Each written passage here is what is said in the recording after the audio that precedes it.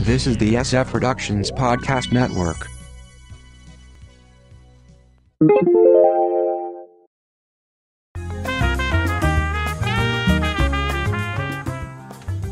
It's all your favorite movies from summer 2017. Beuhler? From the Pop Culture Bunker, I'm Mindy. And I'm Mark. You can check out our audio podcast, How I Got My Wife to Read Comics, on iTunes or on our website, sfpodcastnetwork.com. The summer movie season is finally concluded, and the studios are glad of it, because it was a disaster. Well, what happened? First, let's define things. Although this is always highly debated, we are using the traditional summer movie season to start Memorial Day weekend and end Labor Day weekend. All the stats we're going to give you are as of Labor Day weekend. This means Guardians of the Galaxy 2 is out. Because that was too early? That was too early. Okay. But so are King Arthur and Alien Covenant. What? What? There's also the question of when a movie can be considered a success or not. Now, traditionally, that was assumed to be when the domestic gross was 3 times the budget, because you got to give money to the theaters and producers, and you basically have to 3 times what you spent on the overall budget. But now, foreign sales are far more valuable and more important than domestic sales. So we're going to include both in our numbers. Look at both. And we'll begin in chronological order of release with the Baywatch reboot. Mm-hmm. It had a budget of $69 million, domestic gross of $58 million, foreign $119 million, with a total of $177 million grossed. So it counts as a flop. Perhaps The Rock can't carry a movie anymore, or maybe those TV-to-movie reboots are to blame. Yeah. Pirates of the Caribbean, Dead Men Tell No Tales. Budget of $230 million. Domestic was $172 million. Foreign was $619 million, for a total of $791 million. Despite that huge number, because of the huge budget, comes in at meh. Yeah. Yet it far underperformed the other 4 Pirates films. I think when you get to number 5 in a franchise, maybe it's time to put this out to pasture. There are some you could argue with, but in this case, I agree. Yeah. Of course, then we have Wonder Woman, with a budget of $149 million, domestic gross of $407 million, foreign was $400 million, a total of $807 million gross. It was a hit. It only took them 76 years to get her to the screen. It's the most profitable DC movie in the modern era and the 3rd ever. Currently at number 23 all-time domestic. And that, again, it was as of Labor Day weekend. We're doing about a week later. We're taping about a week later. Now, she might actually save the Justice League movie along with Joss Whedon. Yeah. The Mummy. Budget $125 million. Domestic $80 million. Foreign $327 million. Total $407 million. Meh. Yeah. Universal's planned Dark Universe franchise lands with a thud. Perhaps Tom Cruise should just sit at home on his pile of money. I think studios, and this happens more and more often, they need to understand that franchises need to occur organically. You don't just make your first film an introduction into a franchise without actually making it its own movie. Yeah, exactly. And I think we can see that with some of DC's stuff as well. Right. On to another sequel, Cars 3. We don't know what the budget was for it. Nope. And you know what? I think some of that comes from the fact that they reuse a lot of the stuff from the earlier movies. Domestic gross was $149 million. Foreign was $176 million. Total is $325 million. Meh. With no published budget, we go with the other 2 films in the franchise. Domestic, adjusted for inflation, Cars was $331 million. Cars 2 was $212 million. Now, I'm a huge Pixar fan, but I've never gotten the point of this one other than selling toys. However, it does sell toys, and it does sell in video, and that may be where they're looking at making their money. Rough Night. Budget $20 million. Domestic $22 million. Foreign $24 million. Total of $46 million. El Floppo. Hollywood keeps chasing that Bridesmaids high, and even with Scarlett Johansson and Kate McKinnon, they fail again. Transformers: The Last Night. Budget $217 million. Domestic $130 million. Foreign $473 million. Total of $604 million, but still considered a flop. Despite the huge foreign numbers, the 3 times goal was not met.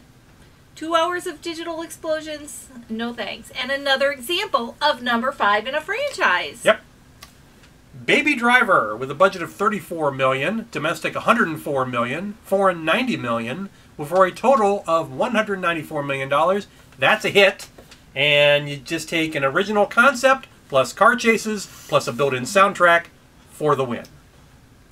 Despicable Me 3. Budget $80 million, a domestic take of $256 million, foreign $720 million, for a total of $976 million.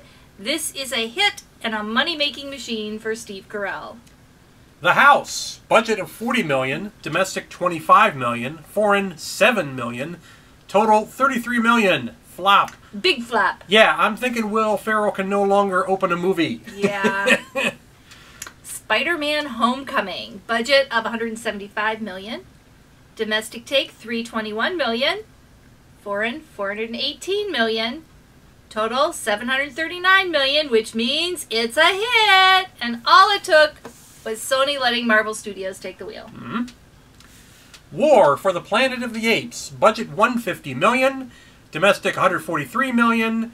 Foreign $216 million. Total $359 million. That's actually, even with all that movie, it's a flop because it didn't make its 3X. It's number 4 in the franchise and beaten by all the other modern films, plus the original if you adjust it for inflation. Yeesh.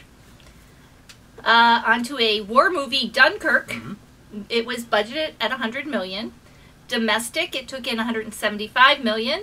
Foreign, $240 million, for a total of $415 million. So it's a hit. It's still in the theaters and already a huge success. Christopher Nolan shows he can do spectacle. Valerian and the City of 1,000 Planets, with a budget of $177 million, domestic $39 million, foreign $133 million, total $172 million. Critical fail. It's the Lone Ranger of 2017. An adaptation of a French comic with 2 young models as the stars? It can't miss! Atomic Blonde. This was Charlize Theron as a Cold War spy, but I don't remember it at all. Yeah. It had a budget of $30 million, rather low. Domestic take of $49 million, foreign of $31 million, for a total of $81 million, which gives it a meh rating. I suspect the film would have done better had it come out early in the summer or even outside of it. Yeah, it just got buried. Mm-hmm. The Emoji Movie, with a budget of $50 million, domestic $78 million, foreign $67 million, for a total of $146 million. And what's the emoji for meh? The Dark Tower. Budget of $60 million. Domestic was $46 million. Foreign was $43 million. For a total of $89 million. It was a flop. Another attempt at a franchise without creating a good movie on its own. And from what I heard about it, they basically took pieces from the various novels and crammed it into a 90-minute movie. Yeah. Like, if you're doing a franchise, why don't you start with the first book and just do the first book? Quite frankly, I think some of these books, like The Dark Tower and stuff now, would be so much better suited towards the miniseries on TV. Yeah, absolutely. Annabelle Creation, with a budget of $15 million, a domestic of $83 million, foreign of $138 million, for a total of $222 million. That's a hit. A quick and dirty horror film coming out against a series of tentpole flops equals box office gold. Sometimes these lower budget movies can just make so much more because they're so different. The Hitman's Bodyguard had a budget of $30 million. Domestic was $47 million. We don't have any foreign numbers. Nope. Total of $47 million so far, so it could be a meh.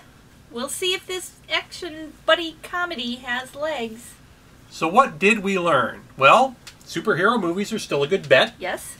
Long-running franchises are not, especially if they're number 5 in a series. Big stars aren't the guarantee they used to be. Nope. Foreign grosses can save a domestic flop. Mm-hmm.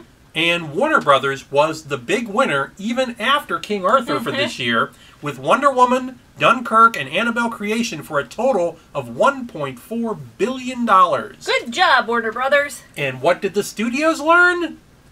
Rotten Tomatoes destroyed fine films. Yeah. That's basically what they're saying now. That, oh, these reviews came out and who are they to make the decisions for this? And people, if they don't see a really high Rotten Tomatoes, they don't go see the movie. Well, you know what? They'd have higher scores on Rotten Tomatoes if they were good movies. Yeah, an example of this is, by the way, the Emoji Movie.